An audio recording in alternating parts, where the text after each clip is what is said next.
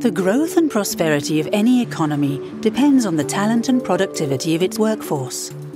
Any successful businessman, policymaker or investor would agree that the quality of workers is one of the most important drivers for our economic success, and that investing in formal education and on-the-job training is essential to improve workforce talent.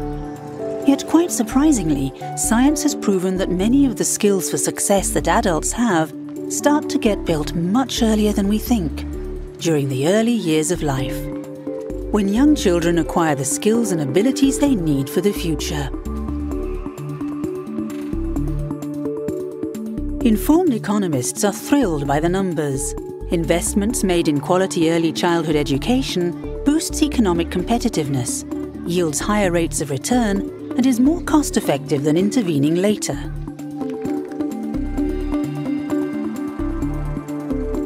Way before babies start to talk, they have an amazing capacity to acquire the foundational knowledge for language, maths, and even creative and scientific thinking. They also start building softer skills that are correlated with success in adult life, such as their ability to manage their emotions, making them less prone to stress and depression later on. Young children also start building their focus and attention muscles, which as adults translates into a stronger ability to set goals, initiate plans, manage distractions, and solve problems. All attributes of a high performer in any organization.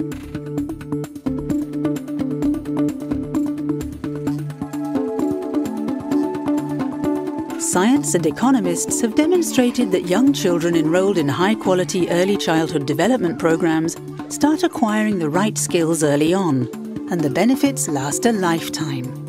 They are 4 times more likely to continue their education, more likely to get highly skilled jobs that pay more, and are healthier and happier as adults.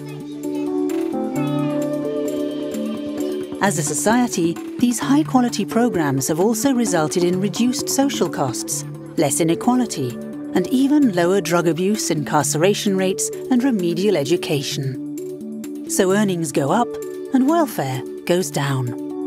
Economists studying the impact of investing in the early years have calculated an average annual return of 10 to 13%. The science is clear and the economics pan out.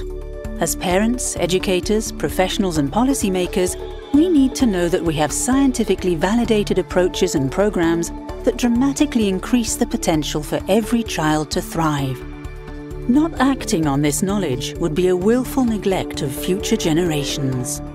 If we want our economies, industries and societies to succeed, we need people who can think critically and problem solve. People who are passionate about what they do. People who are team builders and able to manage their emotions and attention. Remember, all of these skills and personality traits are built in the early years. We can invest now or pay later.